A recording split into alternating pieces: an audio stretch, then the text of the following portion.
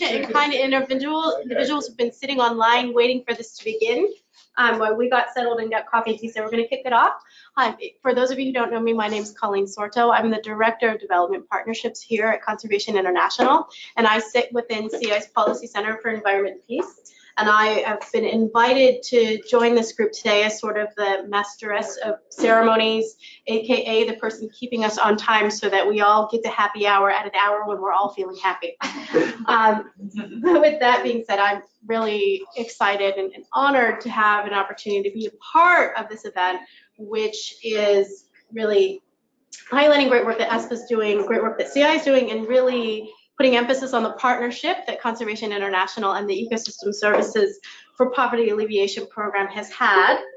And for that, I'm really excited for the 4 speakers who are going to come share information with you. After each of them, I'm going to give you an opportunity to give clarifying reflection questions. And then after all 4 of the presentations, we'll bring them all back together and facilitate a Q&A with our panelists before we then go into breakout groups and give you all the opportunity to then kind of digest, reflect, and have conversations over focused questions. So like I said, you will be asked to perform, and details are forthcoming related to the information that our speakers are going to share today. Across the room, we've shared the speaker bios so that we can make the most of our time. I'll do a very, very brief introduction for each speaker and give them the floor. And with that, I'm going to invite Adrienne McKeehan, who is our advisor of rights conservation here at Conservation International, who's going to set the stage talking about human rights and conservation and really set some context for the discussions we're going to have today. Thanks. Great. Well, hello, everybody. How are you? Good. Yeah, great. So as Colleen said, I'm going to be setting the stage, talking about the intersection of human rights and conservation, and talking a little bit about what types of rights might apply to conservation. So when you see this up here on the screen, human rights and conservation, what's the first thing that comes to your mind, just off the top of your head? What do you think about? Huh? Lovely sunset. Lovely sunset. Okay. All right. What about the words on the screen? Human rights and conservation. What does that mean to you? What is just a word or a thought or an idea that comes to mind when you hear those 2 things together? Equity. Huh? Equity? Great. Okay. Or conflict. Or conflict. Yeah, definitely. Trade-offs. So trade-offs. Okay. All right. Land tenure. Land tenure. Great. Okay. Good. So lots of interesting ideas here. So as I said, I'm going to be sort of setting the stage and talking about rights a little bit more specifically, because in conservation, we don't often talk about rights explicitly. A lot of times we just talk about benefits or human well-being, and we don't acknowledge that there are actually inherent rights that people have. And so that means unless we design projects explicitly thinking about human rights, we sometimes ignore rights. And if we acknowledge that they exist and we plan for them in our projects, then we have the ability to not only respect them, but to improve people's recognition of their rights. So does anybody know who this is on the screen here? Eleanor Roosevelt. Yes, exactly. And she is holding the Universal Declaration of Human Rights. And this is the basis of our modern understanding of what human rights are. It was signed in December of 1948. And I'm going to read to you a very short quote by one of the drafters, because I think it's a really good introduction to the idea behind human rights. So this quote is by Hernan Santa Cruz of Chile, and he says, "I perceived clearly that I was participating in a truly significant historic event in which a consensus had been reached as to the supreme value of the human person, a value that did not originate in the decision of a worldly power, but rather in the fact of existing, which gave rise to the inalienable right to live free from want and oppression, and to fully develop one's personality. In the Great Hall, there was an atmosphere of genuine solidarity and brotherhood among men and women from all latitudes, the likes of which I have not seen in any international setting." Now, if any of you have been to international meetings, UN meetings, you'll probably understand the significance of that. There is very rarely a great consensus or an upswelling of common feeling. Often it's full of confusion or strife. So the signing of this was a very significant event. So the foundation of human rights are that they're inherent to everybody, and everyone has entitlement to them equally without discrimination. So if we understand that rights are inherent, it still has to be acknowledged for someone in order to have them recognized. So some of the ways in which rights are recognized are in international laws and conventions, such as the Convention on Biological Diversity, the UN Declaration on Human Rights, the UN Declaration on the Rights of Indigenous Peoples. All of these are ways that rights are recognized and codified internationally. As well as that, there's the constitutions, legislation, regulations at the national level. And we have to also acknowledge, of course, that local customs practices give people rights within their communities. And of course, there's things like contracts, funding agreements with donors that recognize a certain set of rights for certain practices. So if we understand that rights are inherent, but they also have to be written down somewhere, who is responsible for fulfilling them? Have any of you heard the term duty bearers before? Some people know. Okay. You definitely have. So the word itself is very easy to understand. A duty bearer is someone who is responsible for respecting, for protecting rights, and for fulfilling them. Who do you think that is often? If I as an individual have human rights that are inherent to me, who might be responsible for ensuring that I have the ability to access those rights? I'm not going to give you the answer. Someone must volunteer. Government, yes. All right, great. Who else? Employers. Employers, yeah. What about children? Parents. Maybe their parents? Sure. Yeah. So what about NGOs and civil society? Do we have rights or responsibilities to ensure rights? Of course. We have money, we have power, we have access to governments. We as NGOs, as civil society, we have responsibility as well to ensuring that rights are respected, and even more to ensuring fulfillment in ways, for example, if a government doesn't necessarily fulfill rights, we have responsibility when we can to encourage them to fulfill rights.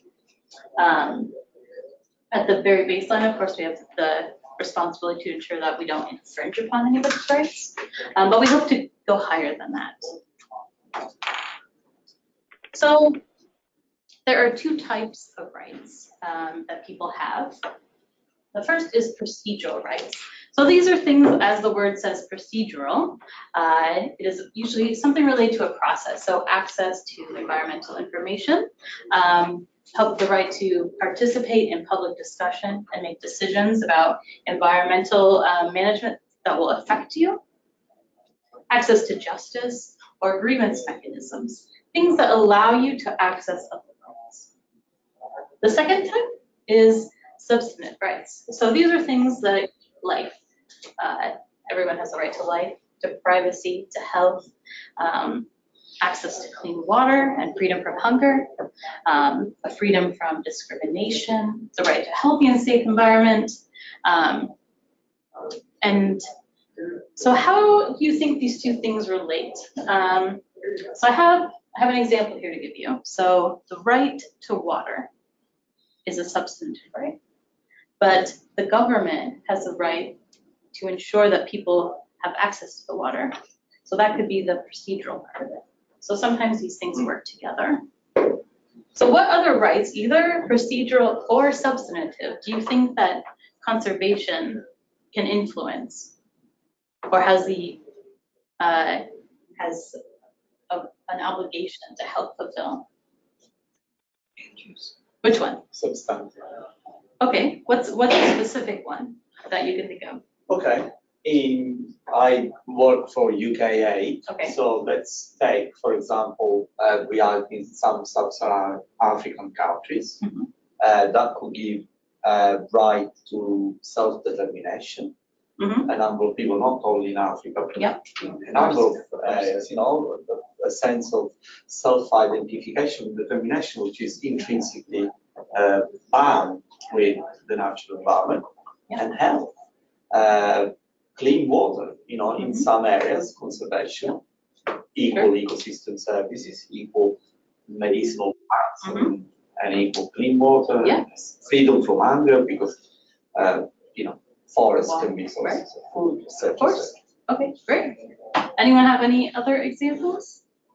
Maybe a procedural right. What is something that you think of when you think of procedural? I can go back to that one. Grievance. Sorry, agreements, yeah, Mechanisms. exactly, agreements mechanism. Just because we're doing good doesn't mean we never do harm, right? So the ability for people that we're working with that are impacted by our projects to seek grievance or seek redress from us certainly is a procedural right that conservation has to fulfill. Other thoughts? Benefit sharing? Benefit sharing, yeah, absolutely. In what particular sense are you thinking? There's lots of It can be anything from co-management to revenue sharing to non-tangible benefits. Yep, great. Clean air, clean water. Yeah, definitely. Okay. So, no, that wasn't supposed to come together. Okay, so as you've all said, there are a lot of different types of rights that conservation has the need, the ability to address. And I'm going to give two sets of examples here. So one is about reducing risk and one is about increasing benefits. So the first three things that are up here are all headlines from newspapers recently. So one says, Native people's rights are violated in the name of conservation. Brazilian government evicts communities that best preserve the rainforest. Bank financing tied to deforestation and rights violations for palm oil in Indonesia. So when we don't consider the impacts that conservation can have, there can be negative consequences. But at the same time, there are another set of headlines which are equally true. So women in wetlands, the hidden side of conservation solutions, community rights, a key to conservation in Central America, and indigenous groups could be the key to combating global deforestation. So not only does conservation have the ability to improve people's access to their rights, it also has the ability to improve our conservation outcomes. So both things are true. Okay. So you're thinking to yourself, great, rights are wonderful, conservation, what's the connection? What are you guys doing about it? How is conservation organizations, what are they working on towards increasing people's access to rights? So there's something called the Conservation Initiative on Human Rights, which was created in 2009 with all of these organizations up here. I'm going to just read them in case people in the back can't see the logo. So BirdLife International, Conservation International, IUCN, the Nature Conservancy, Flora and Fauna, WWF, and the Wildlife Conservation Society, as well as Wetlands International was a founding member, although they no longer participate.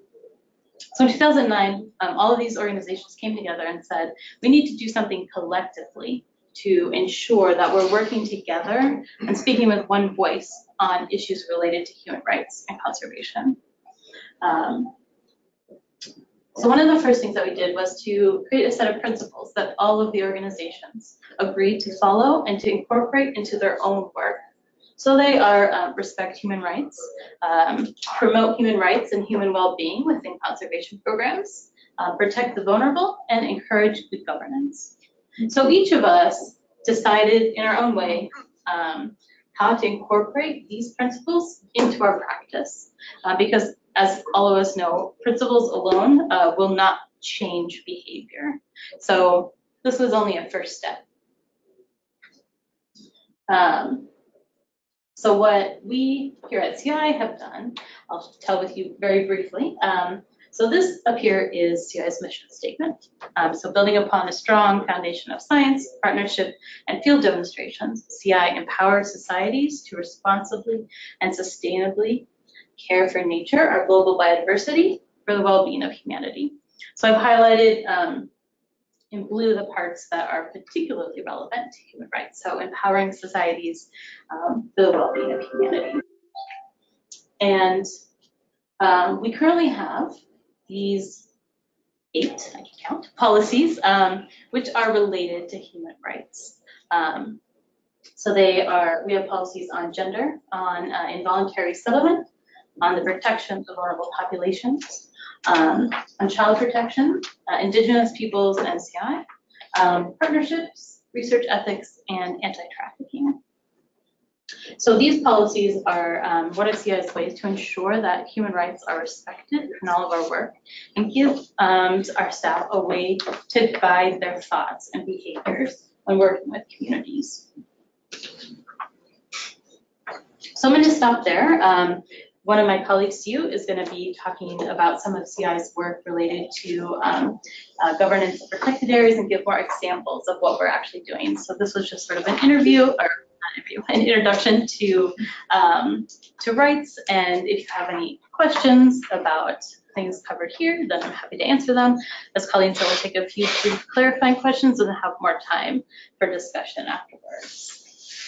Anyone have any questions they want to put into the pending list, which we'll all address together? Have you had enough coffee? Have you not had enough presentations yet? All right, Adrienne, we're just getting warmed up, but I promise. Oh, yeah. Could you talk a little bit more about how these concepts of human rights-based approaches to conservation, how it relates to the Sustainable Development Goals? I'm not entirely familiar with the SDGs, but I believe that there is a component in there about human rights and conservation. Thank you. That will kick us off when we transition to discussion. Anyone else like to put a pending question for when we? I promise you'll see the utility of why I'm pulling it after each speaker once we get there. Okay. Thanks, Adrienne. Can you get the next slide up? Yeah. So as we make the transition, we're going to kind of, Adrienne really setting the context on the people portion of what we're sitting here to look at today, and now sort of pivoting to protected areas. We have the benefit of having Kate Schreckenberg, the Director of Ecosystem Services for Poverty Alleviation Program, who's going to look at, is it 120 projects under ESPA's work and pulling out some of the lessons and things we've learned, and which will probably touch on some of these themes and maybe even get us even deeper. So, is that over there? Yeah. Is that the right one? Yeah, that's the right one. The only one that's got Schreckenberg on it. Yeah, okay. Thanks a lot. Good afternoon, everybody. Thank you all for coming. So the program that I lead at the moment, the Ecosystem Services for Poverty Alleviation Program, is a research program funded by the UK government, and Alex is here. He's been one of the leading proponents of this program.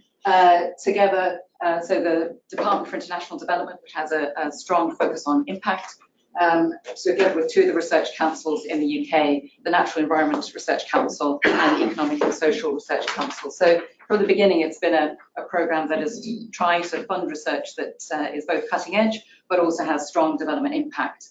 And I've been leading it for the last year of its 9 years or so, and we've been doing a synthesis of the findings across all those different projects, 120 projects or more, in fact, that, as Colleen mentioned.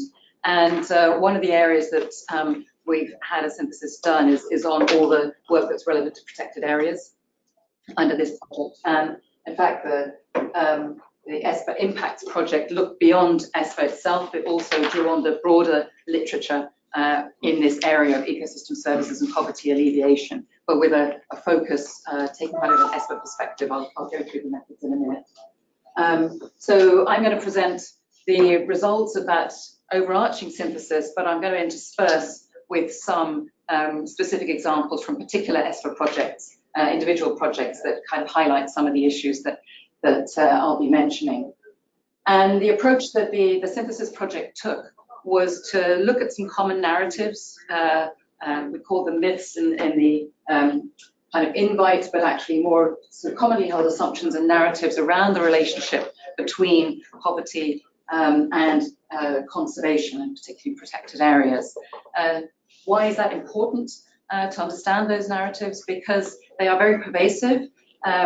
They ring well. They feel intuitive, and they can very much underpin the policies and then the practice of organizations, whether government or non-government, in NGOs.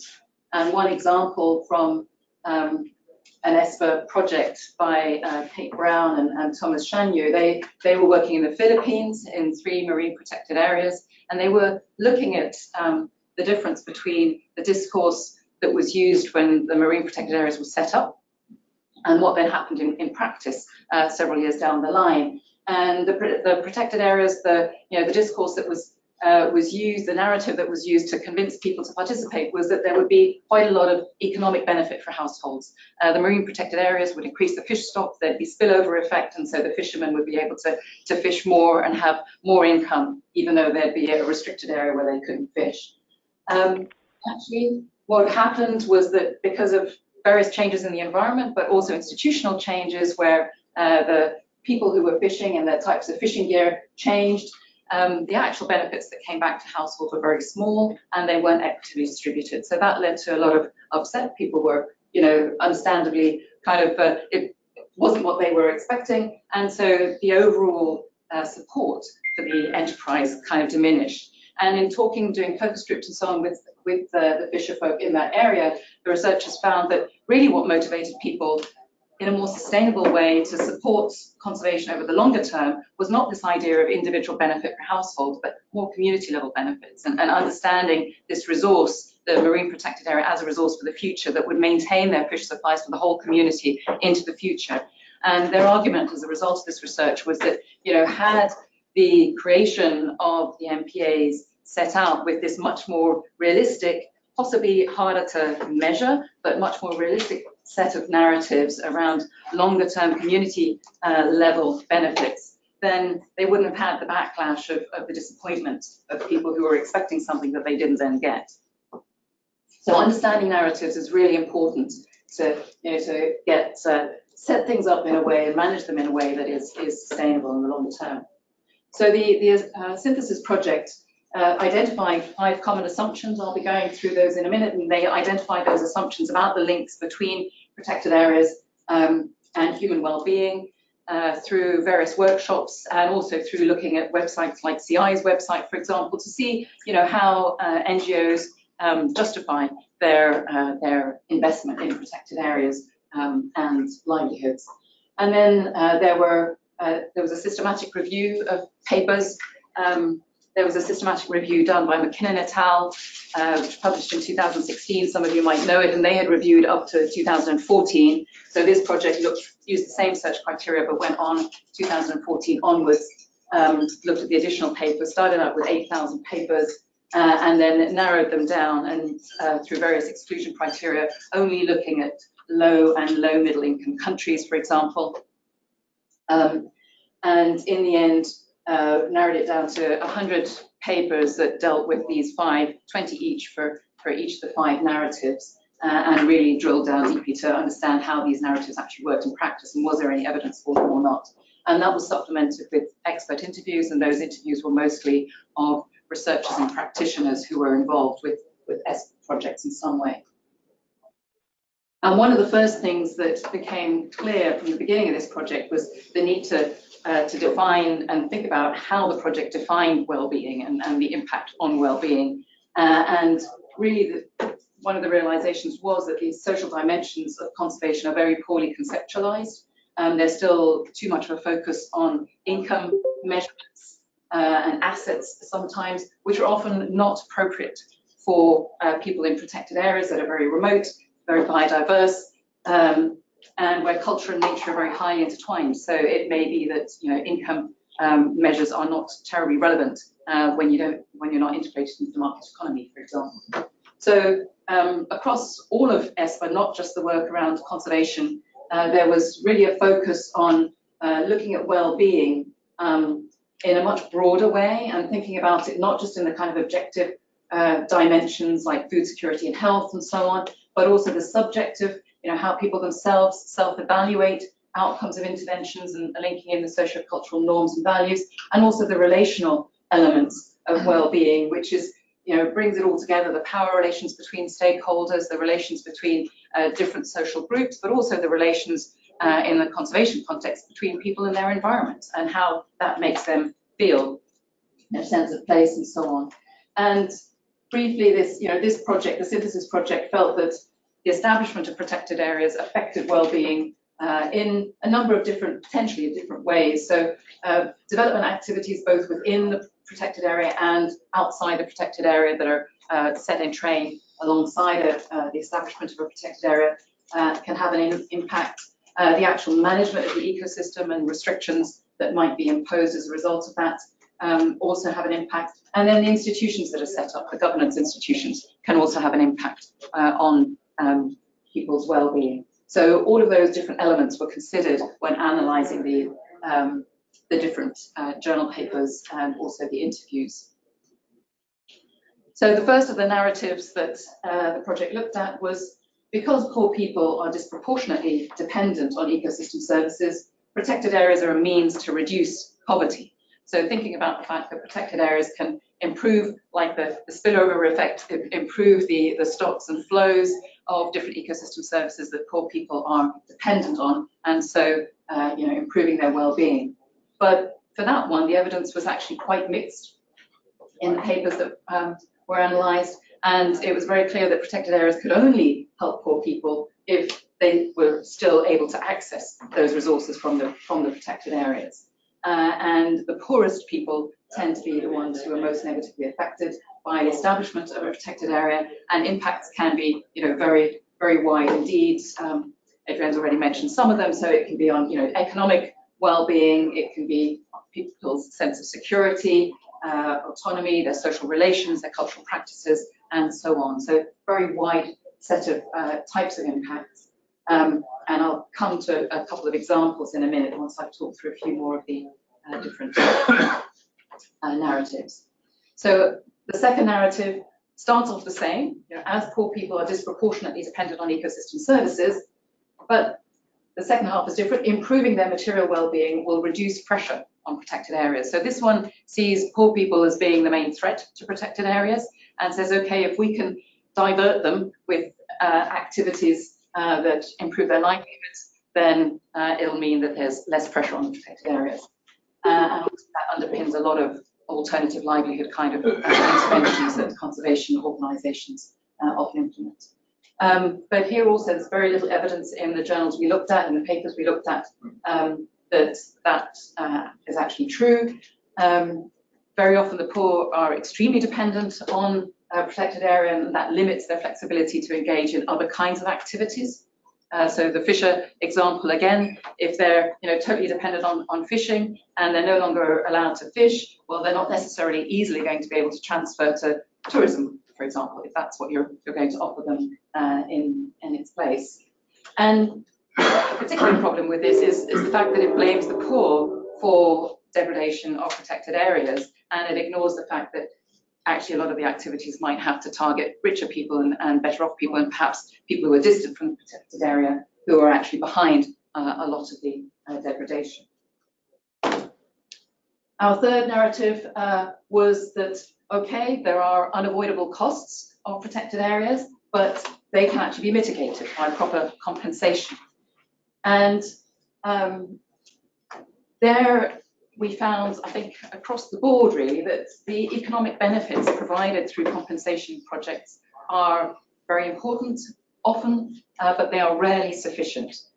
Compensation is not commensurate for the loss of life in particular. So Phil has worked a great deal in Kenya, and me too, and there there's a right, coming back to your rights, that you should be compensated for any loss of life, but there's never been a single payment on that account. So over, I don't know how long that right has existed, 10 years or something. So, and people do lose their lives, or they lose their crops and so on, and the compensation is not sufficient. And here are some examples from Madagascar.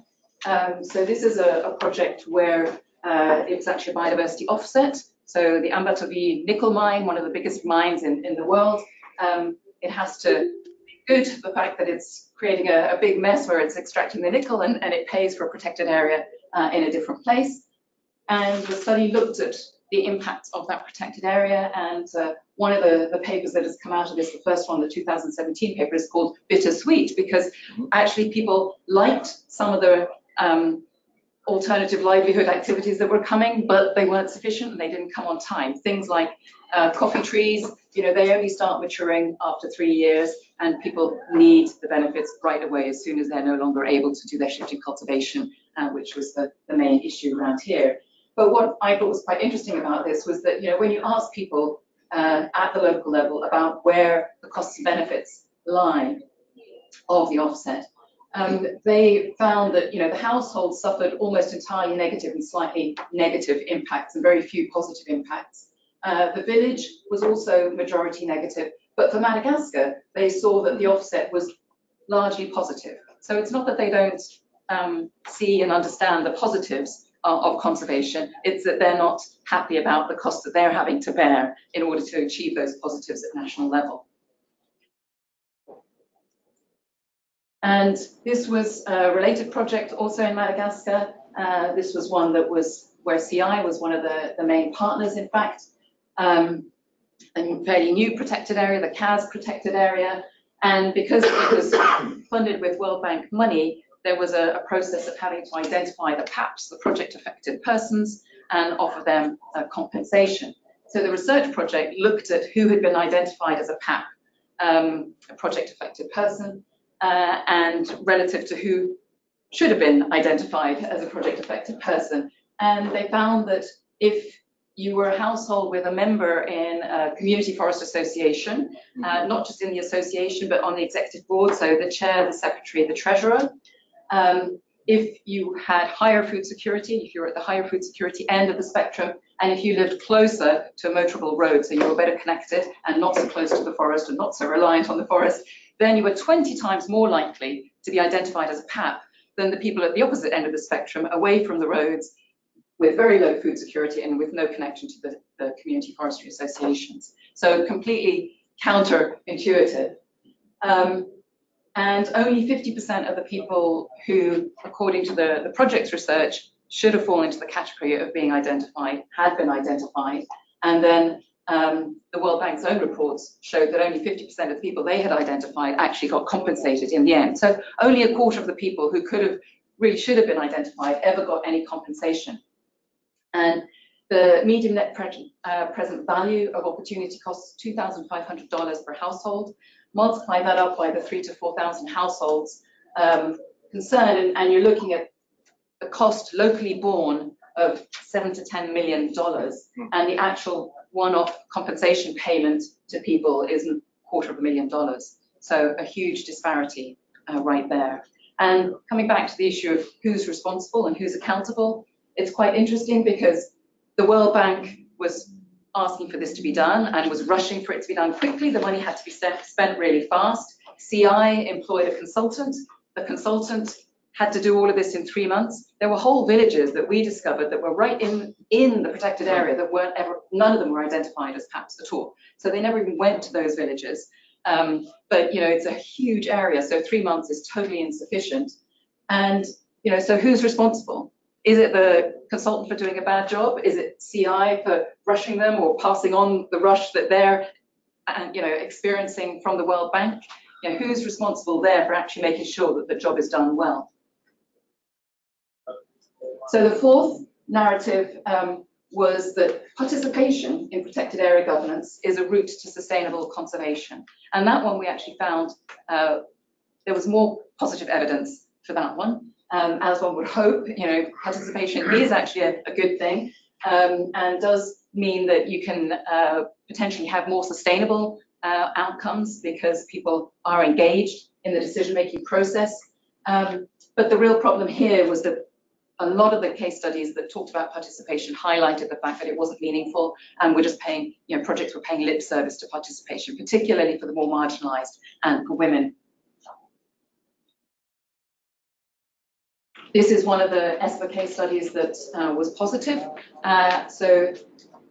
Nicole Grosskamp was working in Tanzania, looking at community-based forest management, and this obviously has devolved governance, so a lot of participation by local people in this process. And she looked at 4 villages which had CBFM, 4 villages that didn't.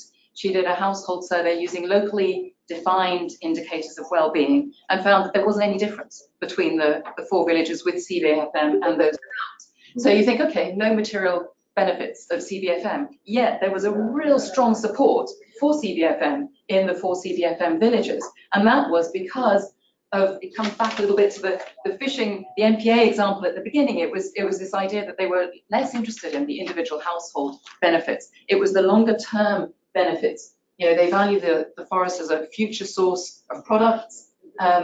It also secures the forest for them. It enables them to exclude outsiders. So that's a really important right that they are now able to have. And they were very proud. This is the governance side of things. You know, they're recognized. People come and visit them to see what they're doing, and they're recognized for, you know, their good conservation efforts, and that makes them proud. So these are things that you wouldn't normally wouldn't normally think of measuring, but shows that participation in some respects can be a really good thing. This is an example of the opposite, also in Tanzania, the wildlife management areas, where these have now been going for nearly 20 years, and there's a policy brief about this particular case study over there that you can pick up later on. And there's an awful lot of kickback against them from local communities. And part of that, you know, this set of studies here highlights that part of that goes all the way back to how they were set up again, kind of raising false expectations and set up in such a way that local communities never really understood. They didn't have the proper information, that once they entered into this agreement, that kind of relieved them of any right to have further say about land use. And there's no option. There are some, I think they were looking at one WMA that had like 11 communities in it, where one has been protesting the whole time. They didn't want to be in there, but they couldn't get out of it anymore because it required all 11 communities to be in. The equal benefit sharing, back to this issue of benefit sharing, was set up at the beginning, that all villages would benefit equally from the tourism revenue.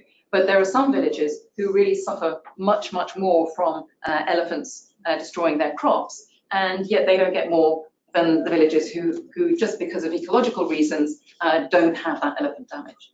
So, and there's no process for them to negotiate and adapt. So one of the problems with the procedure here is that there's not effective participation. It wasn't effective participation at the beginning, and that there isn't effective participation now. There isn't a grievance mechanism, and there's not good negotiation, and the accountability in the institution seems to be upward rather than downward to the residents. The fifth and last of the narratives was that resource tenure underpins improved conservation outcomes in and around protected areas. And again, this is a double-edged sword. There's definitely lots of really good positive evidence that this is important, but we have to look at which resource we're talking about. You know, is it tenure of the land, the trees, the underground resource, and what is the what kind of tenure are you looking at? Are you looking at customary tenure, or are you looking at tenure reform, which can sometimes really undermine the rights of landless, marginalised the women? So finally, in conclusion then, a lot of these underlying assumptions are not borne out by the body of evidence from the research. And really to achieve more effective and equitable conservation outcomes requires shifting away from looking for win-win narratives, but actually thinking about the fact that there are always going to be trade-offs and being a bit more honest about that, and shifting also away from this very simplistic focus on income-based poverty assessments and thinking about the broader concern of well-being, and then giving much more emphasis to an equitable process over outcomes.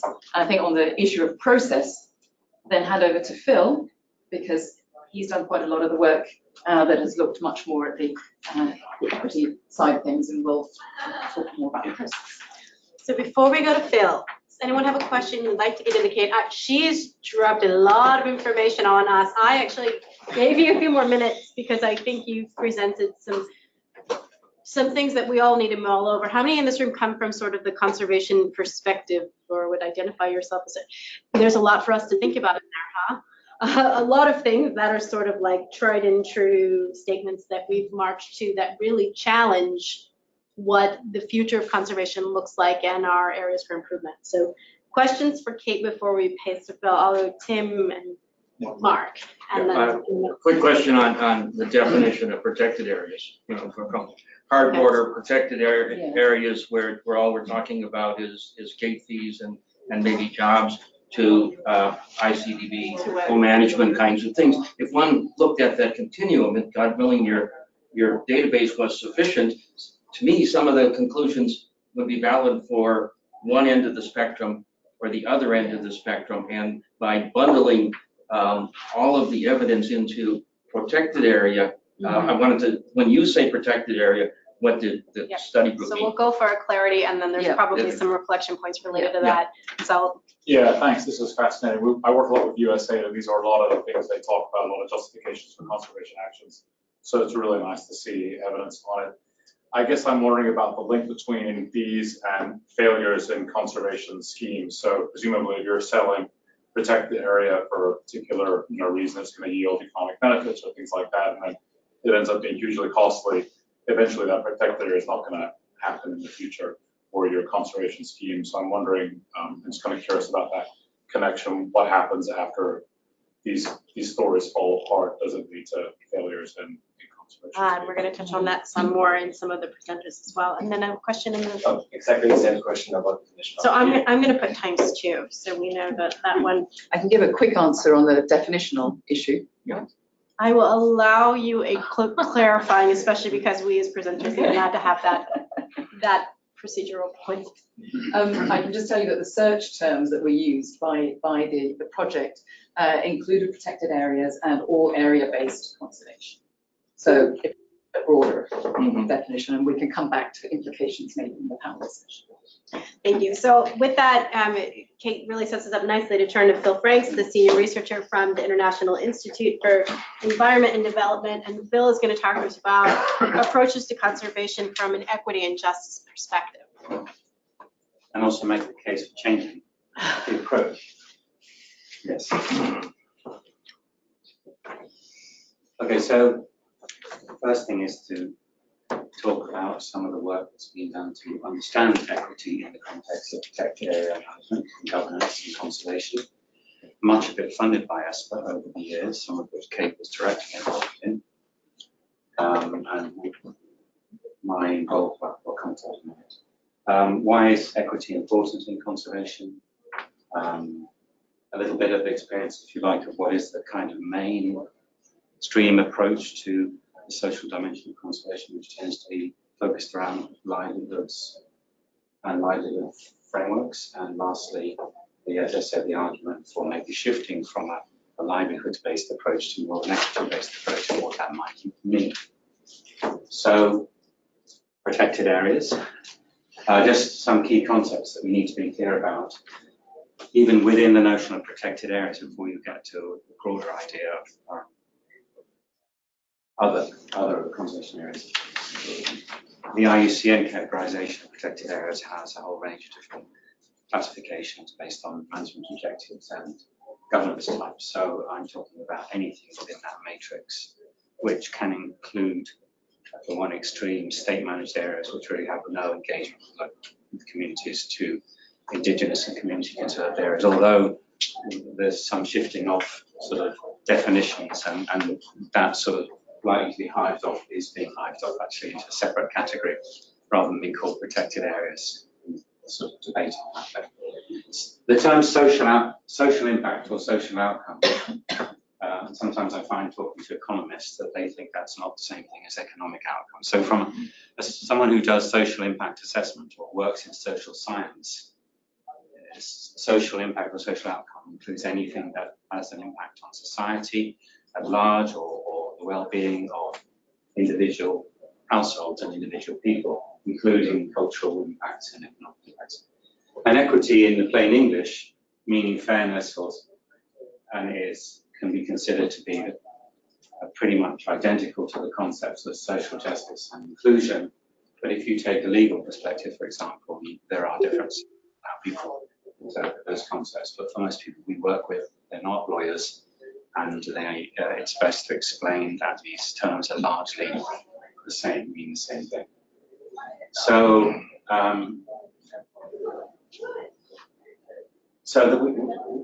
Kate and ourselves, Kate, many other colleagues and ourselves have been through a process over the last 3 years of developing a framework to help us understand what equity means in the context of conservation. And I'll come back to, the history of this goes back a long time, and I'll come back to why we think this is an important question. But first, I'll try to explain where we got to with this. So it started off with reviewing related literature, much of it, as I said, originated from ESPA funded research. A meeting to elaborate at least a set of principles under each equity dimension. I'll come back to what that means in a minute, but essentially to start at the unpacking. Field work to validate the framework that we were developing, which involved interviews, largely these interviews with individual organisations involved in protected areas, focus group with communities, another workshop to sort of pull it together and revise the framework. Discussions in the World Conservation Congress a couple of years ago. There's a paper that's been published, Kate's lead author, in the Parks Journal, just here somewhere, called Unpacking Equity for Protected Area Conservation. And then we've gone a little further in unpacking it, and I'll explain that in a second. And validating, which means checking that actually the theory that we are working on actually makes sense and aligns with the way people see it in the field. So what does this framework look like? So essentially the first level of unpacking is that there are 3 dimensions of equity. And this is not just in protected areas, this could apply from the work originates in the work on environmental justice and in the work on that as we're funded on payments for ecosystem services. But this notion that equity has a distributive dimension, a procedural dimension, and recognition. So recognition being about respecting rights, this is a point of it, yeah, respecting rights and identities, knowledge systems, values, and institutions of different actors. Procedure being all about participation, transparency, accountability, and dispute resolution is sort of the core of governance issues there. And then distribution being about how the allocation of benefits and costs, how they're allocated amongst the different actors or stakeholders. We use the word actors, or I use the word actors simply as a shorthand for rights holders and stakeholders, because it's hard to say rights holders and stakeholders every time. So that's the first level of unpacking, and that, as I say, is based on theory. There's a legal perspective. There's and also empirical research. And the interesting bit, I guess, comes where you take it to the next stage of saying what is within those 3 dimensions. And so this is the first kind of cut of the unpacking beyond that. So recognition, essentially around human rights, land and resource rights, there's particular rights of indigenous peoples, including free, prior, and informed consent. Recognition of actors themselves and their interests, and recognition of actors' culture, knowledge, and values. And then procedure, as I said, being about participation, transparency, accountability, and dispute resolution. And distribution being about, well, first of all, understanding how costs and benefits are distributed. That's more through an assessment type of process. And then there are 2 parts to this. One is the cost side, which is in the context of protected areas expressed as effective mitigation measures. Mitigation being measures to either avoid the negative impact or at least reduce it by measures that directly reduce the damage, or compensation, or ultimately offsetting if it's a biodiversity. I'm not sure you can have a social offset. It would essentially mean that you give benefits to some other people because to compensate another lot of people for the damage they've incurred, which is not an acceptable principle.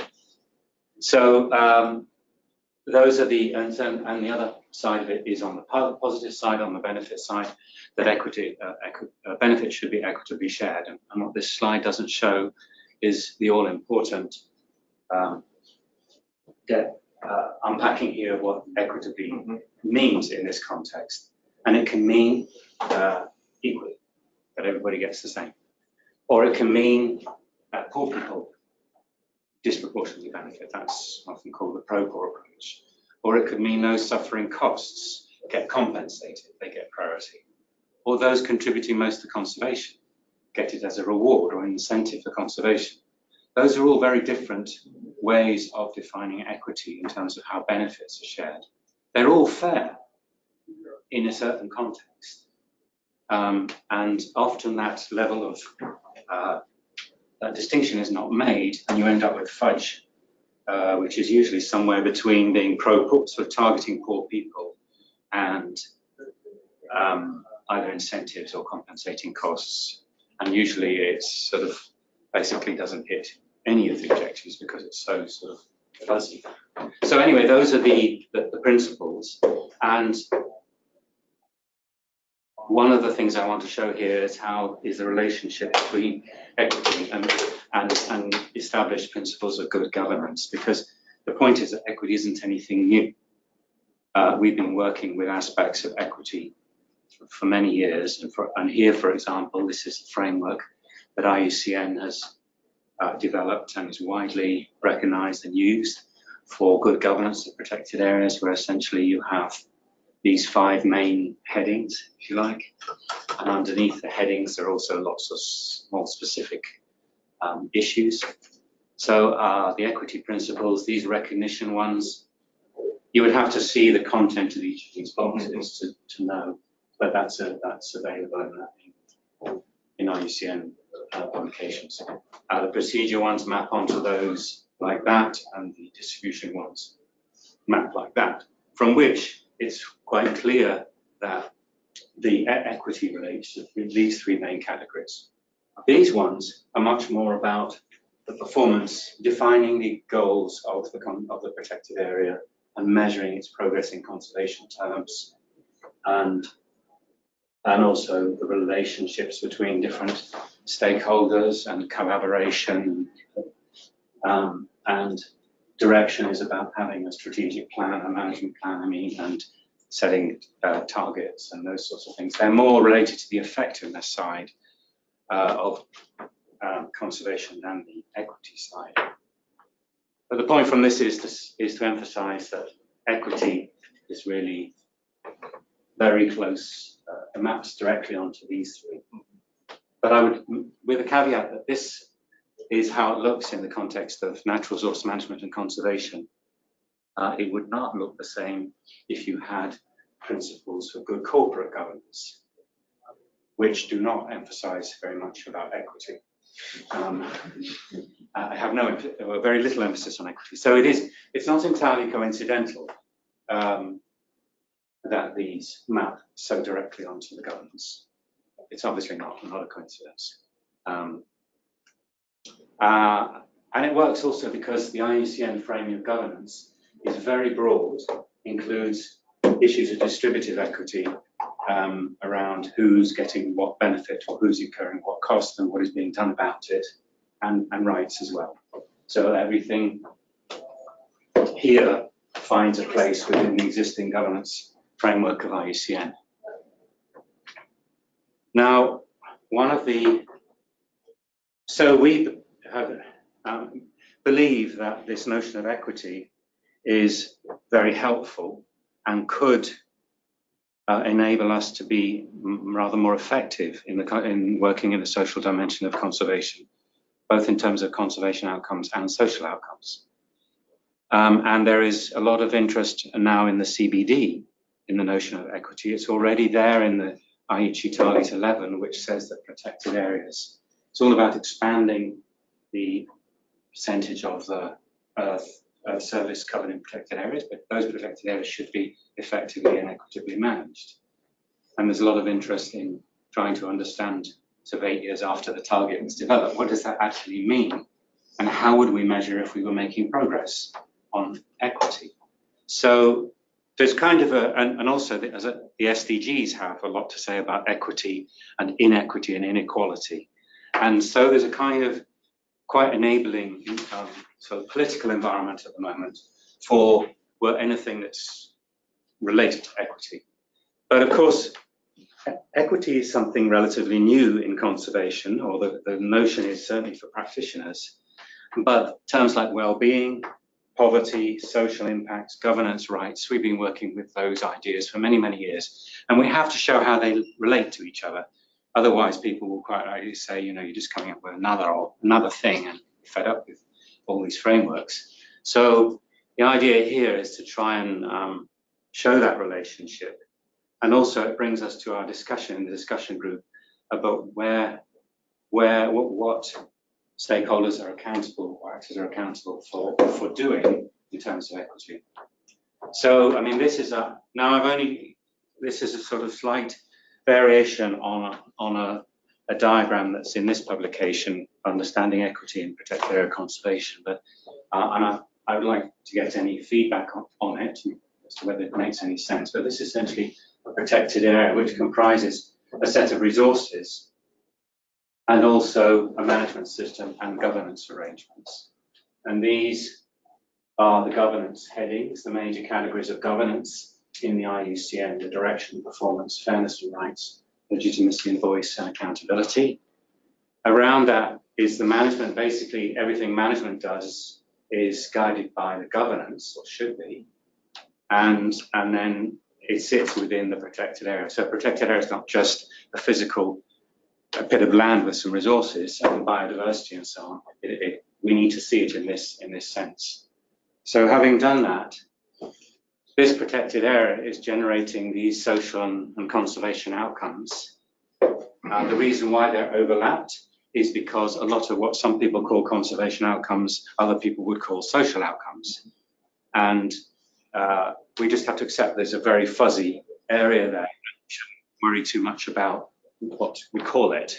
In fact, almost all conservation outcomes are, in a sense, social outcomes. Because ultimately, they all contribute to human well-being and the quality of life on this planet at different levels, from local, national, up to global level. So that, in a sense, is how PAs contribute to well-being. And this is, it's not a complete coincidence that this looks rather like the new IPBES, what's it called? Intergovernmental Panel for Biodiversity and Ecosystem Services, or platform. It looks rather like their framework.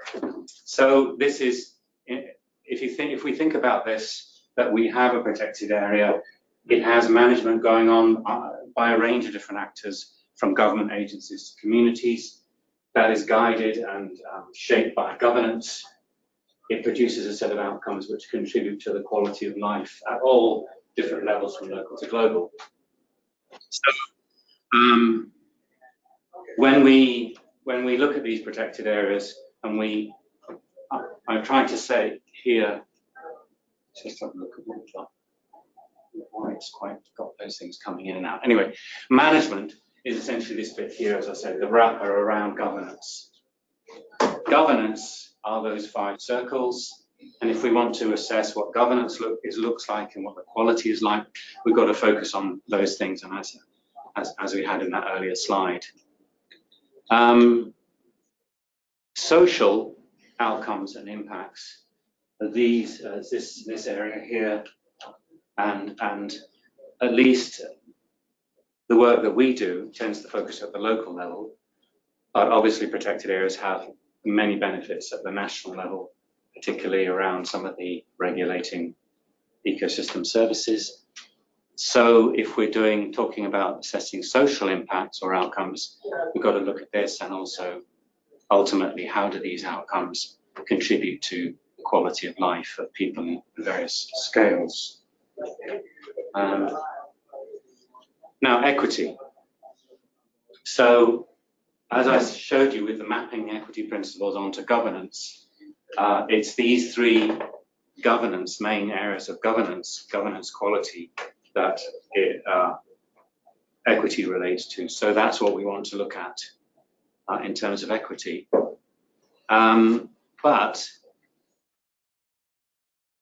So that's, if you like, the equity of governance.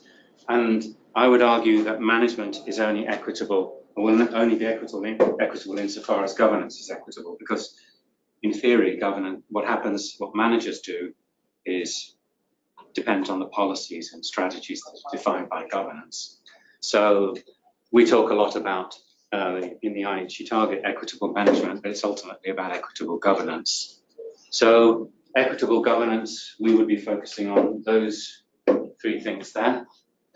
Arguably, if we talk about equity of conservation, and Kate pointed out that there are often activities, this is why this says protected area and related activities, there are often activities associated with protected areas that are designed to support livelihoods of local people, for example, and they are also captured often under the same governance arrangements, and they contribute to social outcomes and to equity.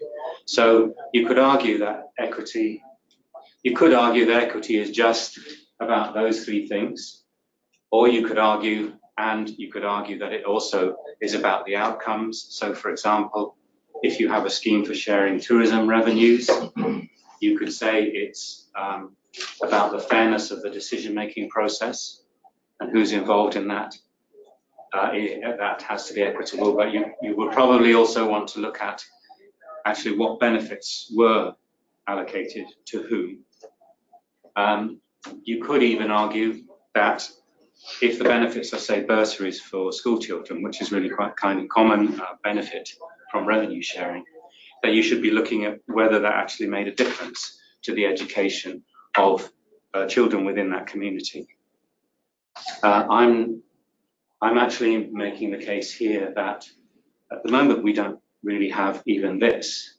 We don't have even a basic system to look at governance, let alone these higher level things, and that from a practical point of view, it would be better to start with this level and then get more ambitious over time. And just to point out, sorry, my arrow keeps disappearing, but in this diagram, there are some very important assumptions contained in this relationship here, or within this relationship. So in terms of how the protected area governance and management contributes to these outcomes, there are some critical things like people have a shared understanding of what is their interpretation of equity, that governance is actually as good as it seems. Often when you scratch the surface, it isn't half as good as it looks. That the decisions and plans that are being implemented have the expected outcome, and that you don't have unexpected negative impacts. And a lot of governance can result in a lot of meetings that take a lot of time for community members who might be doing labor for someone earning some money. So and here on this side, there are quite some major assumptions here around how outcomes like giving bursaries to school children might improve well-being, in this case educational outcomes within communities around the park.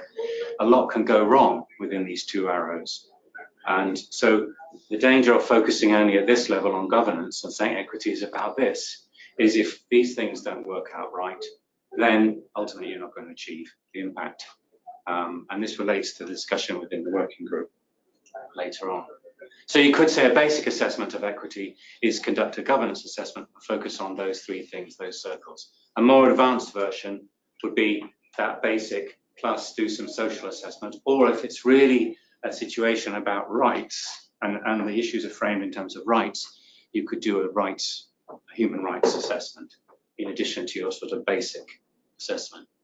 So why is it important? And I mentioned some of this already, that going back to 1992, when the CBD was first developed and agreed. Okay, time's up. Time has been up. So Okay, I just want to make sure we get to all of so our presenters. I've covered all this already, really, that it's now in the IIED targets, it's in the SDGs, and in the CBD COP this year, it will be also in the form of a decision about governance and equity. In practice, there are always cited as two types of arguments for equity being important: a moral argument around poverty and the protected area shouldn't contribute to poverty, and human rights-based argument. And then in the one that conservationists are concerned about and tend to be more critical of is the instrumental argument, which Kate referred to. The first one, there is the one of her narratives, that somehow a lack of income forces people to do illegal activities, and therefore if you increase income you might get better conservation outcomes. And then the new one, framed in terms of equity, that this sense of injustice and inequity that you find is also a driver of illegal activities. Yeah, I can. So the conclusion is basically, the slide I just skipped through was about the experience in a particular protected area in Uganda where I worked, and there's a lot of research has been done over the years in Windy Impenetrable National Park, which simply summarized in one sentence is that over the many, many years, there's been a strong focus on livelihoods and alternative livelihoods. And although that has been very successful, there's a little reduction in illegal activities, and recent research showed that was around resentment. For example, with revenue sharing, a lot of money is given to communities, there's a lot of elite capture, and a lot of people who get damage from wild animals get nothing. And that's causing a lot of anger in the community. And so equity, if we focus less on the total volume of benefits and more on the equity in the way that benefits are distributed, we would have better outcomes, both in terms of social outcomes and conservation outcomes.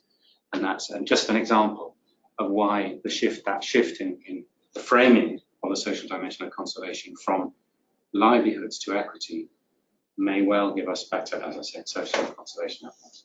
Thank you, Phil. I think you've given us a lot to marinate on, and definitely not an easy path forward, but maybe even shifting of perspective of how that can inform kind of the path forward. I will take a pause and take some questions for Phil if people have them right now as we transition to our last presenter, who is actually you, Kim, who's the Social Science Initiative Manager here at Conservation International School, is going to actually stop and say, looking at protected areas, are they effective? What is data telling us? Are there other tools in our toolbox we should be thinking of? And then, as I mentioned, we'll kind of give our presenters a chance to answer these questions. So does anyone have one they'd like to put in the pot for Phil?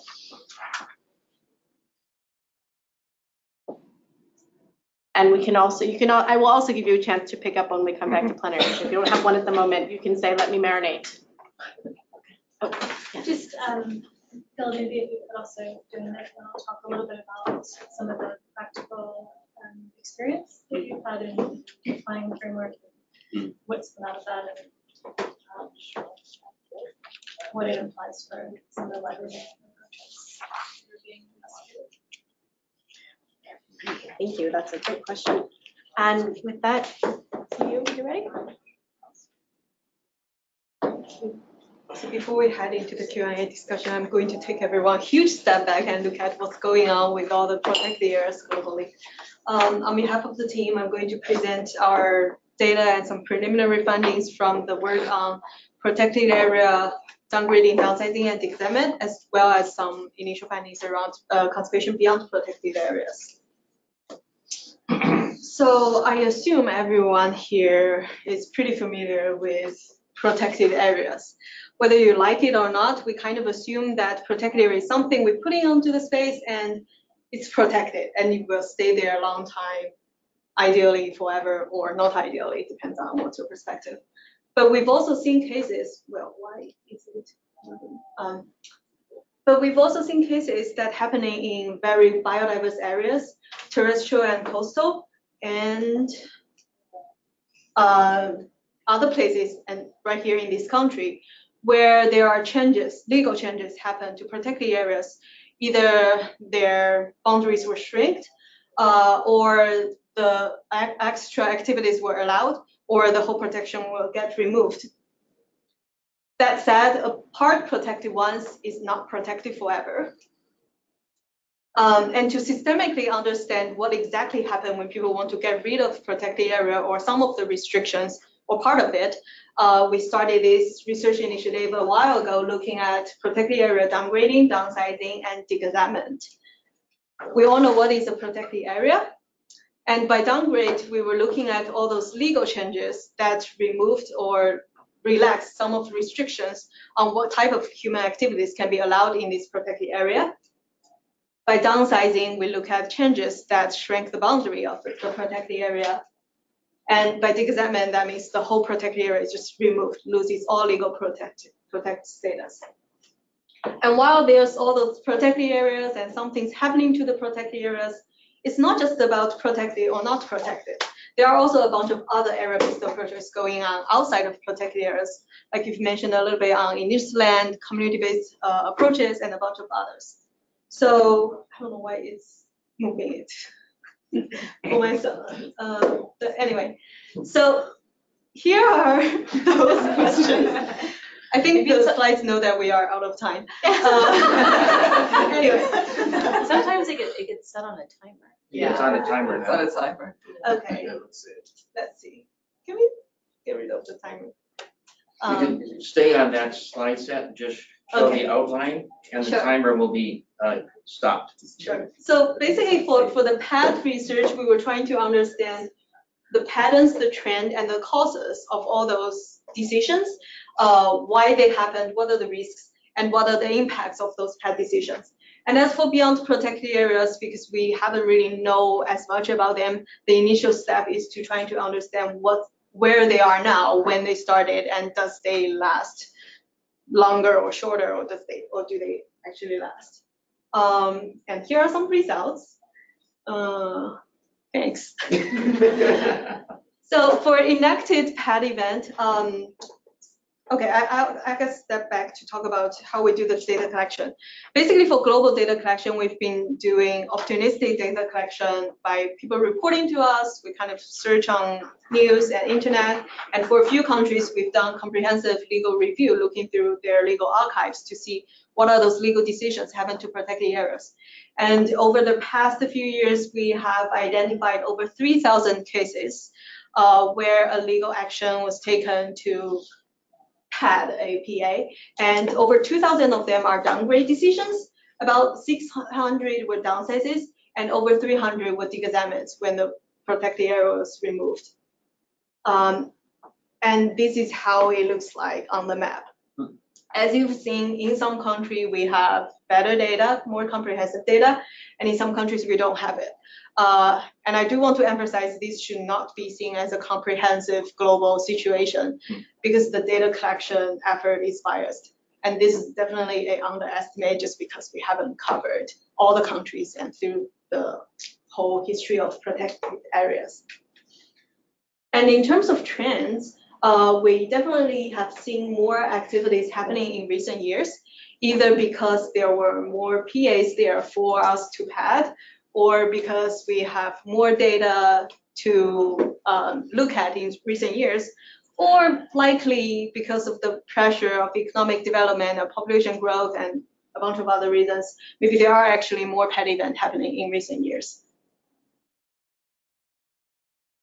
And if we look at the proximate causes, this is interesting because we've been talking about the conflicts between PAs and development. We can take a look at what causes actually will lead to legal changes to relax the restrictions. So we found that most of the causes that lead to legal changes were industrial scale, resource extraction, or development. F refers to forestry, mining, oil and gas, industrial scale agriculture, industrialization, infrastructure, this huge spike. If you notice, this 200, and I make that part shorter just because there's too many infrastructure related decisions. MC is multiple causes, where there are multiple causes. And decisions related to local development and land claim were actually much fewer. So LC refers to land claims, RS is rural settlement, and there's also a lot of events related to subsistence, which is granting people rights to do subsistence, resource collection in protected areas. And because it's only allowing extra activities, most of them were downgrades, not necessarily downsizing or de-examined. Only a small number of them were related to degradation of a protected area or conservation planning aiming to reshuffle things for better conservation outcome.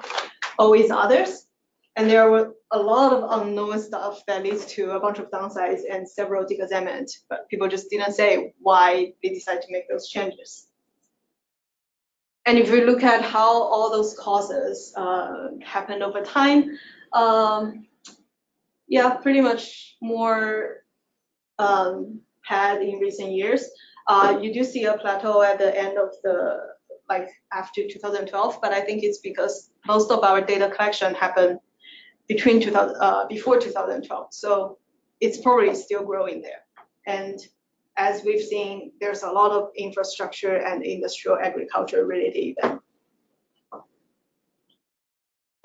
So in 2016, we used all the PAD events happening in tropical areas that we are aware of to do a risk analysis, trying to figure out in what conditions they are more likely to be padded.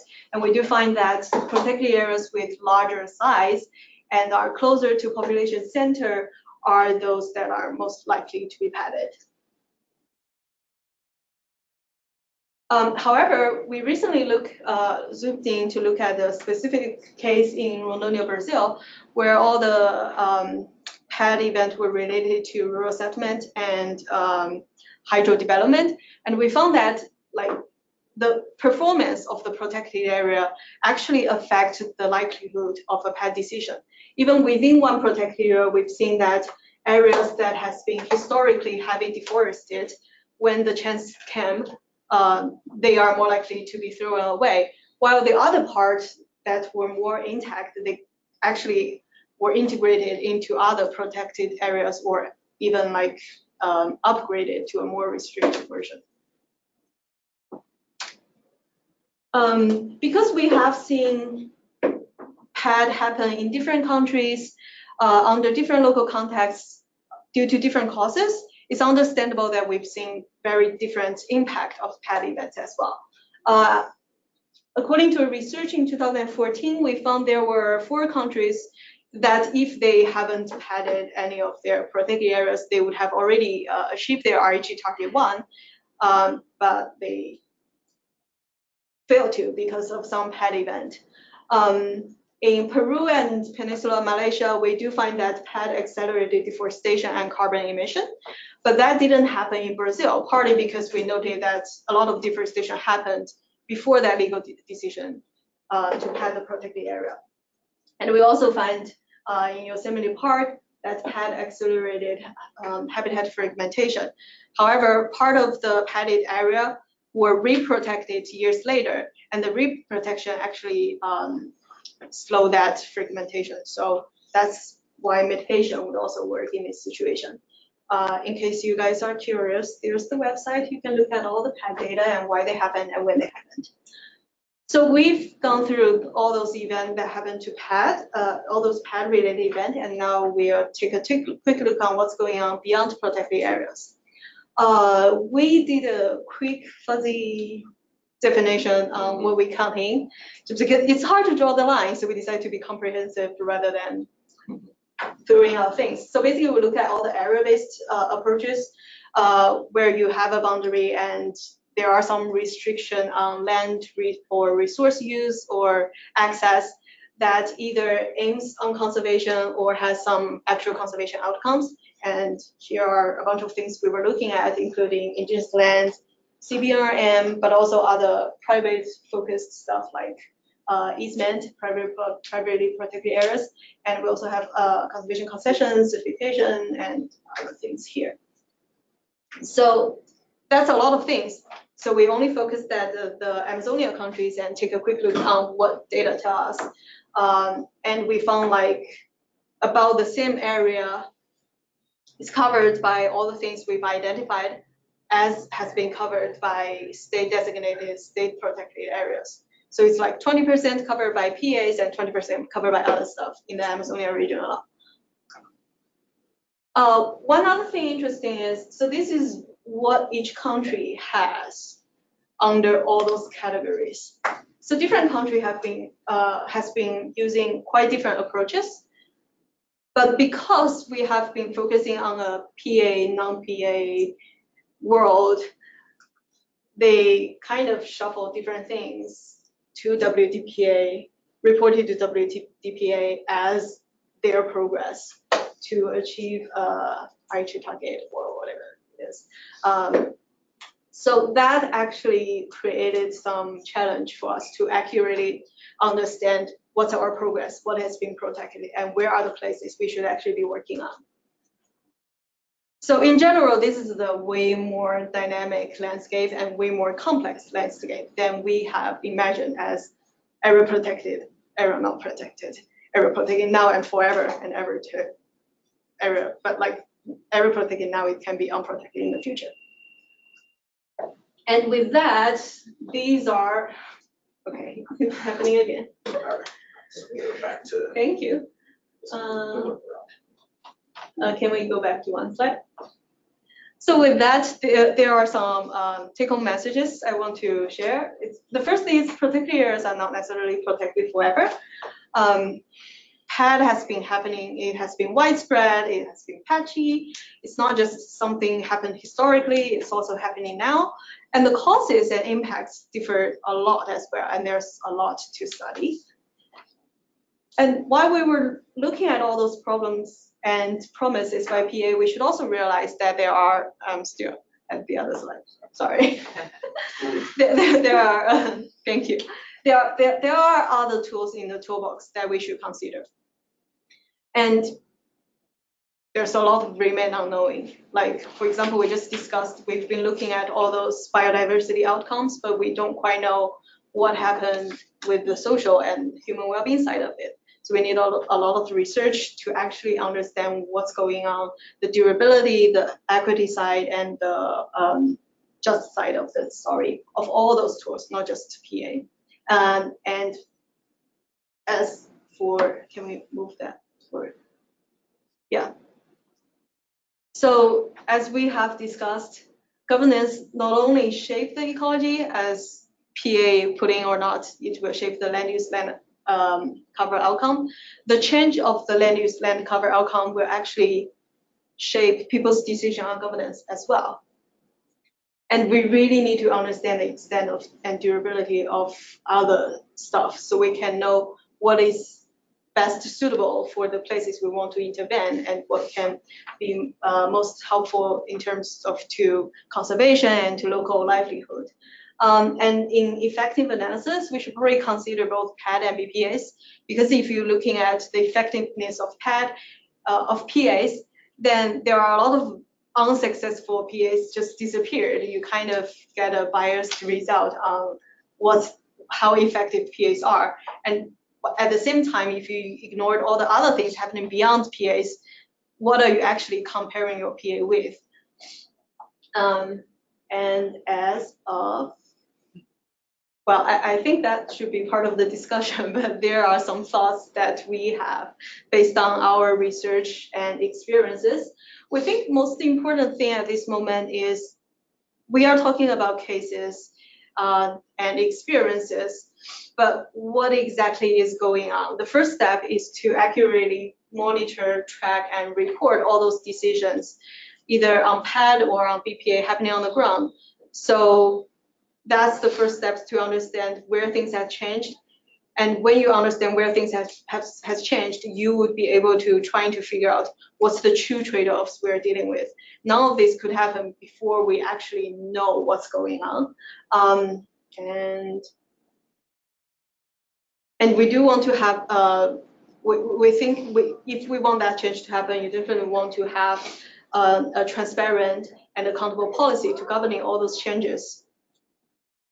And talking about mitigation hierarchy, we talked about the mitigation on social side, and of course on the ecological or conservation side, we should consider mitigate all those potential harm to conservation, and probably consider reprotect or restore something that already happened.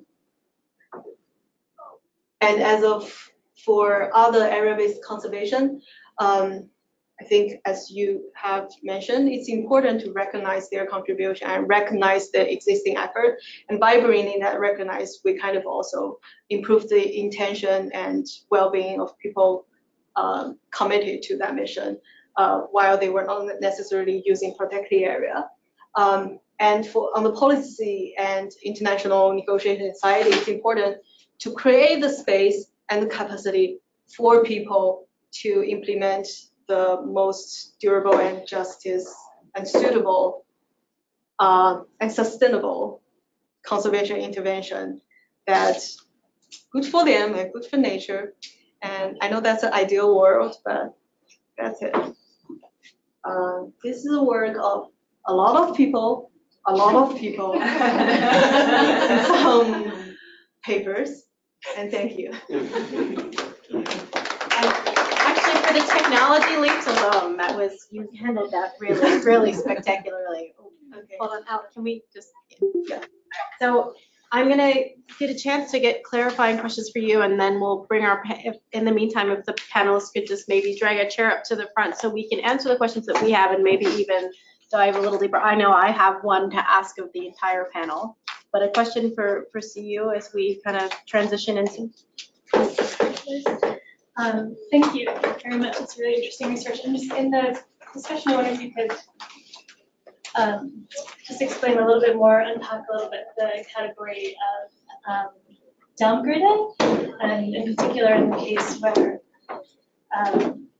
the reason was for either recognition or expansion of subsistence access. If it's a shift in the protected areas management category to allow for subsistence use, is that considered like a downgrade, or is the downgrade based on sort of conservation effectiveness, or just what it means for protected area to be downgraded in the context of subsistence access? Okay, want to say no? No, I'm actually going to rewind and take us back to the beginning, because Adrienne, we started off with your presentation, and yes, Kate, would you mind just sort of, because people want to look at you, not at me, I promise. We started with sort of like looking at human rights and what the conservation organization is doing and what this is connected to actually global instruments, right? Like we've heard a lot of references to the IIED targets, the process of kind of looking to the next 10 years and those goals, but really the sustainable development goals are the ones that we're all sort of working on together, that's really presenting this integrated framework. What's the relationship of an effort like CIHR to the SDGs? Well, I have to preface that by saying that the SDGs are not my area of expertise either. And Al just disappeared. I don't know where, but his team actually, where CI is actually working right now on a policy for governments to demonstrate how achieving how achieving the SDGs can benefit or harm environmental outcomes. So we're hoping to actually work with policymakers to link the post-2020 goals of the CBD to the Sustainable Development Goals, so that both can be achieved at the same time. Because I think all of us who work in the policy realm recognize that most governments in the world don't have the capacity to meet the goals they've already signed on to in various different international conventions. So how to make it easier for governments by showing them that there are connections to human well-being under the SDGs and post-2020 goals that the CBD is hoping to draft. So we're actually working really closely with several governments, and there's been a few pilots already. I don't know if you remember where, Rwanda maybe, and Uganda and Liberia. And so that's one of the things that we're doing with policymakers to actually link these things together. And then, so that takes us to our next question, which was for Kate. And Kate, I'm actually going to leave the protected areas, how we define it, and all of that where it is, because I think even you touched on it in their presentations, and we might get into that in just a second. But you presented sort of myths and sort of tenets that we've all held in conservation. And the question was about failures in conservation schemes, and specifically even the overselling of the benefits or awesomeness of protected areas for people. Do you think that's part of the reason why we're seeing conservation failures, or is any of the evidence sort of pointing in that particularly strongly? I actually thought, there's quite a gap that would be nice to fill between my presentation and yours, Hugh, because I think that is quite interesting, and I'm not quite sure what happens to the ones that are failing very clearly for a lot of people, like these WMAs in Tanzania, which are now, I think they've just about hit their 20th anniversary. And so, if they're not doing well, there's a lot of resistance going on in terms of conservation outcomes. I imagine that they would soon end up, in a situation where they're so degraded that they might easily then end up in a PAD downsizing situation. But it would be quite interesting, I think, to actually do that. As you were saying, you haven't done enough on the data collection on the social outcomes to understand how much those then actually lead to downgrading. And I don't think I've got the answer on that either.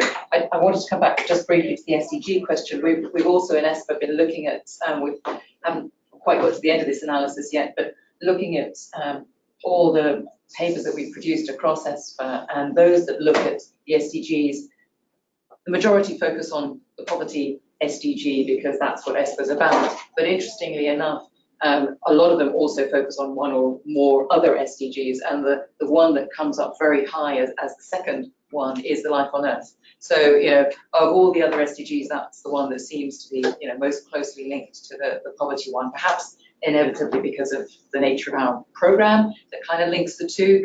But, there's potential there. For me personally, I think that, the SDGs, it's a shame that they are in silos, and that really one needs to think in the future of a much more integrated social ecological system where the land use approaches that we have more broadly actually tackle all of those things together, all of those SDGs together. That actually takes us to Phil, and so speak of practical experiences, specifically in applying the framework that you presented, looking at an equity perspective. And the question was if you could touch on that, especially in reference to livelihoods. Just want to add one thing to what Kate said. I was in UNDP the other day in New York, and they have quite a big effort to look at how the principle of leave no one behind applies as a cross-cutting principle.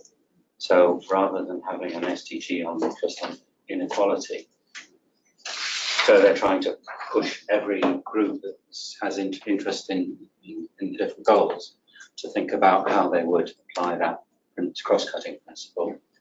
And there's kind of an opportunity there to bring in a sort of equity, justice, well-being perspective into every principle through that, as that gathers momentum, assuming it does gather some more momentum.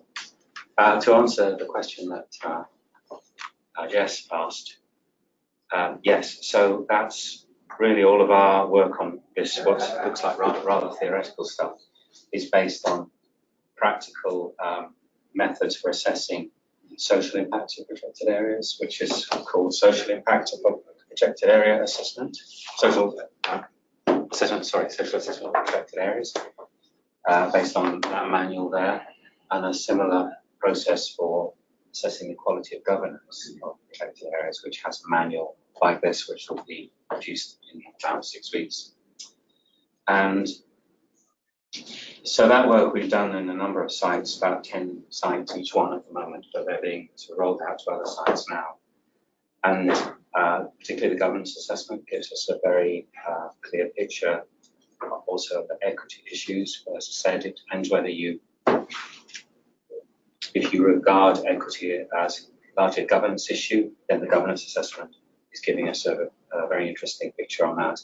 If you regard it as something also that goes to a higher level, and that you have to be concerned about social outcomes, for example, the impact on educational performance of investments of parks in education, then you need social assessment as well to help you answer that question. But we have done this, and what we're doing with these two, although they're kept separate because some protected areas really want to look at social impacts. And governance may be either something they don't think is very important or they're scared of because it can reveal quite a lot of tricky political issues. So some will start with social assessment, some that have maybe already done something like that will be a bit more adventurous and go for governance. But what is common to all of them is a basic tool of a sort of scorecard, which you could call an equity scorecard. We're also working with the group WCMC and some others to try and to make that a standalone thing that could be used as a simple tool across many different protected areas. It doesn't have a very good process, but it's like MET. Anyone's familiar with protected area management effectiveness assessments. They're a scorecard, the quality is about the process that's used. But even if it's not a very good process and it's just 2 or 3 people sitting down thinking about it, it's better than nothing. So there are various ways in which this is sort of rolling out and tools to assess social impacts, governance, and equity, sort of cheap and cheerful kind of equity assessment too. So you your question about downgraded and the sort of what downgraded is in PAD terms, and maybe the question kind of hinting at is that really bad, or is that necessarily just a change of use? And could that fall into the other PA categories? And if I'm pulling on your question appropriately. Okay. Yeah, so this is one thing that we have been always emphasizing, but I kind of wrong with it because so when we do this PAD work, we were not necessarily saying PAD is good or bad, because it's really context based on the cost. It's based on how the PA is now and who benefited from that decision. Like granting subsistence use, so that huge spike, I think there are 2 major events related to that. One is the recent decision by US that allow traditional use of medicine plants by Native Americans in all the national parks. And I think it's a good thing. Well, other people may think it differently. I don't know. I cannot speak for everyone. There's another case which happened in India, which is a little bit controversial because the government said that bamboos used to be timber that cannot be, like you cannot harvest timber from protected areas in India, but then they recategorize it as non-timber products, so you can harvest bamboos from protected areas. And some people see that might lead to some habitat issue in protected areas, which it probably depends on what's the magnitude of human activities on that. So it's complex, but when we see PAD, it's not necessarily good or bad. Yes. So a couple more questions from the floor maybe before we put you to work. I saw a hand here, hand there, 3. Okay. Okay, so a couple of questions and observations. So to answer the original question. I'll see if I'm I remember happy hour is what I'm aiming for. Right. Remember what I work for before you stop me. So, okay, so the first, okay, the SDGs cover pretty much everything under the sun in the 17 areas that they focus on. So the answer is, but to that question is probably yes. They do cover whatever the original question was. 175, targets after that. Very quickly, I would really like to know more about the work you're doing on SDGs and governments. And I wanted to ask you, which governments, which type of governments are you? Which countries? OECD countries, developing, countries, low income, middle income, which regions?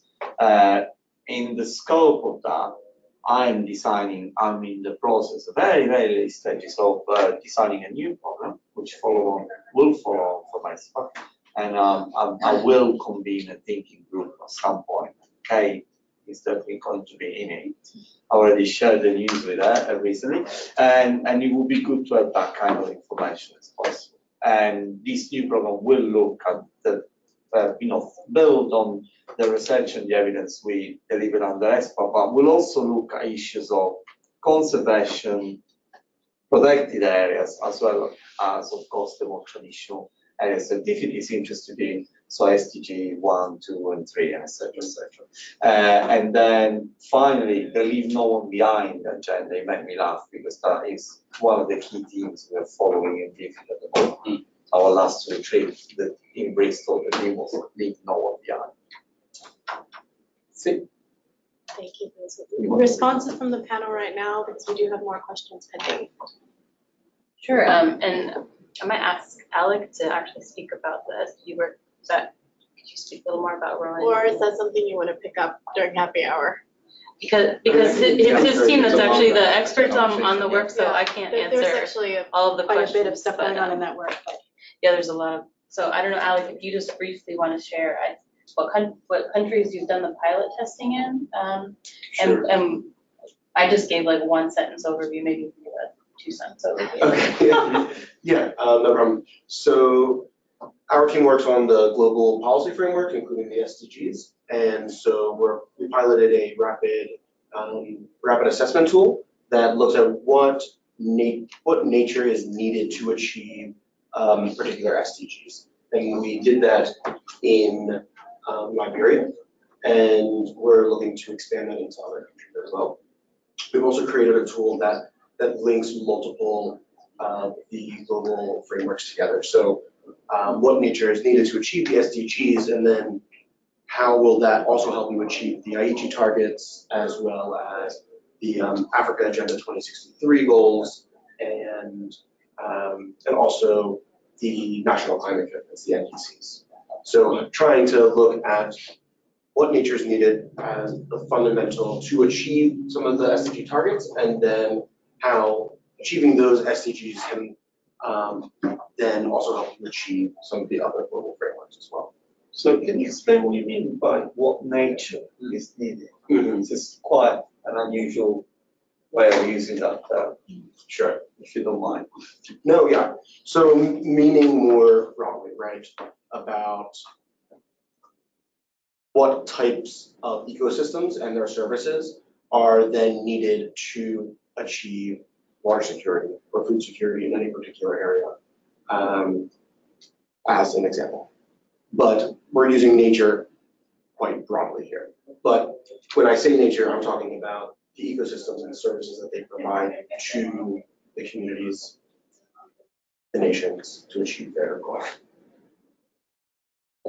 And draws on ecosystem services mapping that CI has led out of our more Center for Science, correct? Which if anyone is curious, we can add a little more kind of concrete on what that, the science behind it. To the people doing the research. Yep, for sure, you have to. Question in the corner and then one in the front.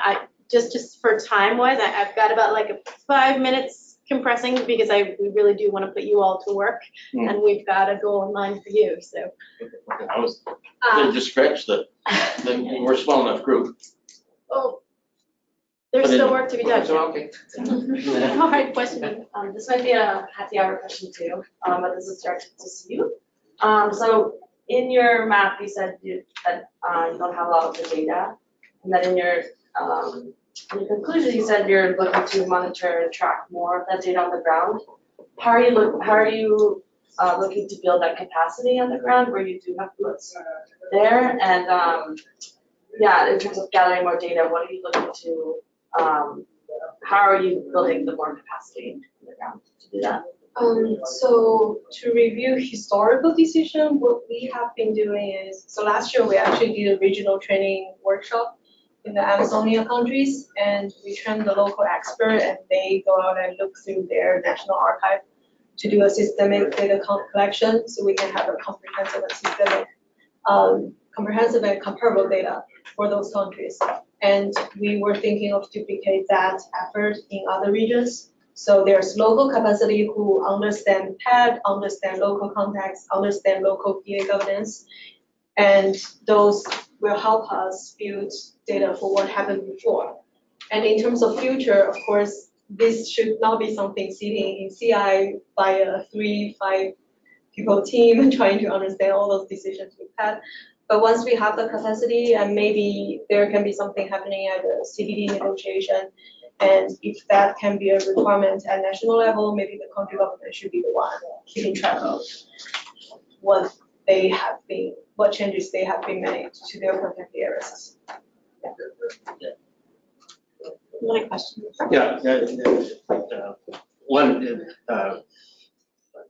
What is a protected area?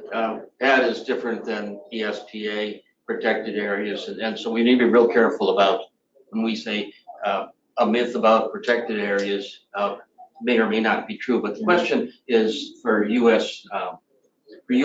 conservation research. One of our challenges is how our research has impacted, resulted in changes. And Phil had the example of contributions to international dialogue and findings of ESPA reflected in more recent stuff. But I'd be interested at cocktail or now on examples of what impacts, development impacts or conservation impacts, how the research has changed behavior, institutional behavior or conservation behavior. I think there's a mixture of that. So obviously the research projects themselves, some of them have had a direct impact in those areas. And one of the policy briefs there is on the PIMA project that has been working in Tanzania, looking at these WMAs. And in fact, they've been working with USAID there, who were, I think, in the process of reframing their policy as to what to do with WMAs, recognizing that the situation wasn't ideal. So a lot of the research findings there fed into that process. So, that's an example. In Madagascar, the same. There's been very active engagement with the managers and the government on how that protected area is managed. And with the Abatavi mine, there is now follow-up work there with companies, in fact, to look at the standards that they apply to make them less ambiguous about the fact that it's not just the people who are affected by the mine footprint itself, but also people who are affected by the offset that needs to be considered and properly compensated. So I think at the project level, there are attempts to have development impacts, but it all depends on the relationships with local partners, and we've done a lot of separate work within ESPA on programmatic learning and on what helps to get science into impact, which cuts across not just the protected area work, but everything else. And we have a kind of policy brief on that, and a working paper that's not quite ready yet, but will be out on our website. Okay. That is already in the past tense, as you pointed out earlier, in a few weeks' time. So, that's what I could say. And at the program level, this is the kind of event we're trying to do, and trying to get information out to people who care about particular aspects of our work. And I guess Phil already mentioned as well that we already have all of this equity work is now in one of the documents going to the next CBD substuff, which is a kind of a preliminary decision then going to the CBD, which would mean that in fact almost verbatim some of our wording on it would be taken up by governments, which would be great, because that would give them justification for them to spend some money and effort and train people to actually look at the equity of not just their individual protected areas, but whole protected area systems as well. It actually sets us up quite well for the question that we would like others to contribute into the group discussion. So maybe what I'll do is, Bill, you had said you wanted to do the kind of set up charge to action, and then we're going to ask you to kind of break into the music. I don't know why it's doing that. Somebody's got a question. Yeah.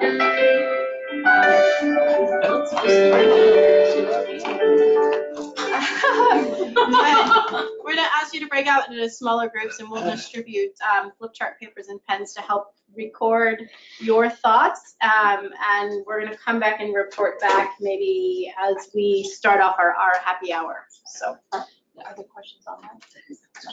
And for those of you online, we really appreciate your participation and listening in. But after we transition to breakout groups, I think logistics in the room and online participation become too much of a challenge. And if you have thoughts, we'll find a way to Chat. So drop a comment in your chat, and we'll pass it on to the We could have one organizers. person. How many people are there? 6? There's 6. We could have one person sit here and do the chat. Yeah. Facilitate the chat. Depends how dedicated people are going to be. Can I say a few words just Please, Bill, if you could in the context that, as we said, the notion of equity is increasingly present in the CBD decisions, in the SDGs. At the moment, it's there's not much opposition. People have generally said, oh, that sounds like a good thing. It's there in IIED Target 11, even though no one really understood what it meant. But there's going to be pushback, undoubtedly, from people, and they're going to say, what does that mean exactly And if I'm supposed to recognise and respect rights, what does that mean? And if I'm supposed to mitigate negative impacts of crop damage, wildlife conflict, does that mean I just have to try and do something, or I actually have to guarantee no harm to well-being, which I can't possibly do? And if you're saying it's no harm to anybody's well-being, forget about it. I'm not into this equity thing. So being clearer about what is the duty or obligation of the duty bearers, in promoting or buying into equitable management and governance is going to be an issue.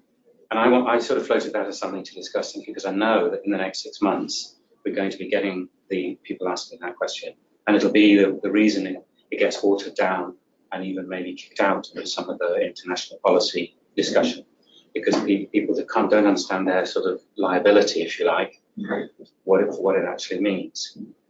And I mean, to be fair to the conservation movement, it's all very well to say, yeah, do no harm. We kind of 10 years ago lobbied for the do no harm principle in the CBD, and it's sort of there. It says you should never exacerbate poverty. Well, we know that conservation exacerbates poverty, and it's not realistic to say you should never do so. You can't stop baboons jumping over a fence and damaging someone's crop. You can make a really big effort to try and reduce it, but you can't stop it. So that kind of discussion about if we're going to really do a push on equity and justice in the mainstream of conservation, we've also got to have a discussion about where that sort of, in a theory of change kind of language, we talk about an accountability ceiling. What is it realistic to expect people to buy into and commit to, and what is really beyond that? But I mean, you could take that conversation in any direction you like, but that's kind of what that's about. Not only who should be held accountable, but at what level or to what extent should they be held accountable for equitable conservation, or do no harm, or recognizing and respecting rights, or even protecting or fulfilling rights. So on a process point, I think maybe we're large enough for at least 3 or 4 groups. 2 groups, all right, Kate, you win. For 2 groups to chew on that, and I'm gonna actually ask our presenters to split themselves between the 2 groups to help keep the conversation going. I'll pass out flip charts. I'll give people about 15 minutes, which will not be sufficient, but to see if we're at least ready to come back and start kind of sharing some initial thoughts with each other, and if not, I will grant you 5 more minutes before I'll at least give us a chance to round up and share some final thoughts before 5 p.m., just in case there are others who have to leave. And everyone clear on the sort of charges, the spoiler groups? It probably makes sense to put the groups around each of the tables, and I'll pass out flip charts and markers as you get started.